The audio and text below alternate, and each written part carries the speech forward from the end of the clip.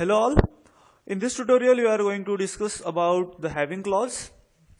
Having clause is used to specify a conditions on aggregate functions. It is always used along with a group by clause. So let's see. We'll see the first question. Per department, how many employees are present? So we want the count of employees per department. So this is a classic example of group by clause. The query will be select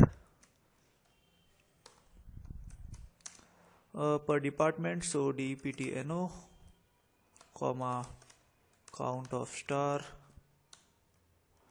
from emp group by department number.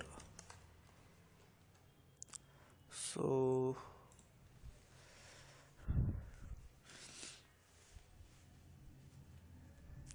yes, we get the answer as per department number. So how many employees are present in each department?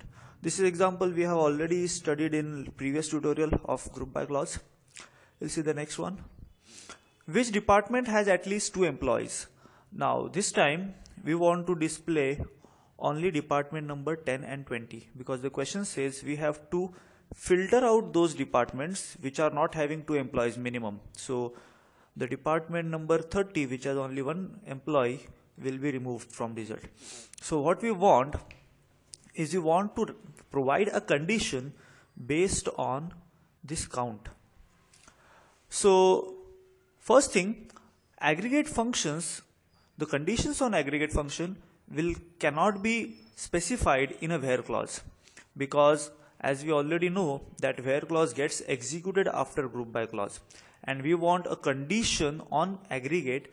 So there has to be some condition which has to be executed after the grouping has been done. So first all these 3 groups will be formed, the count will be calculated, and based on some condition on this count the department number 30 will be removed.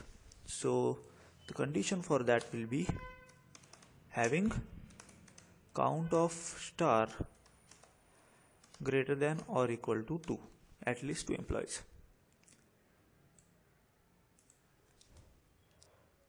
Yes, we get the answer as department number 20 and 10. So having clause is used for specifying a condition on aggregate functions.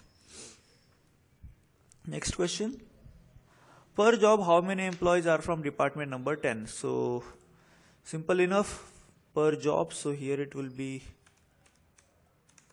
designation and this should not include a having clause, so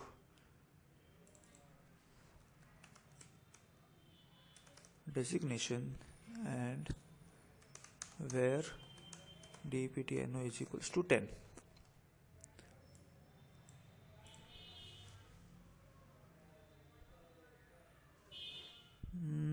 Two times semicolon should be considered. Okay, so yes, we get the answer. The next question, which job has more than 1 employee? Again, it is with respect to designation. So instead of department number 10 where clause, we will have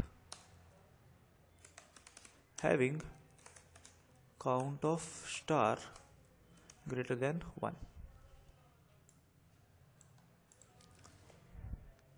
Yes, you get the answer. And the last question for this tutorial is, which job has more than 1 employee from department number 10? So this question number 5 is actually the combination of last 2 questions. That is question number 3, per job how many employees are from department number 10. Which job has more than 1 employee? Now if we combine these 2 conditions, then we get this question. So the answer would be, we have to have a where clause where dptno is equals to 10.